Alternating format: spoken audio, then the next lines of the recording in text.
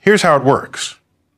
If the collective gravity of all the galaxies in the universe were all there was, then the expansion of the universe should be slowing down, not speeding up, because gravity is an attractive force, resisting the expansion. What we found is that there's a mysterious pressure operating in the vacuum of space, and it's combating the gravity and winning. We don't know its origin.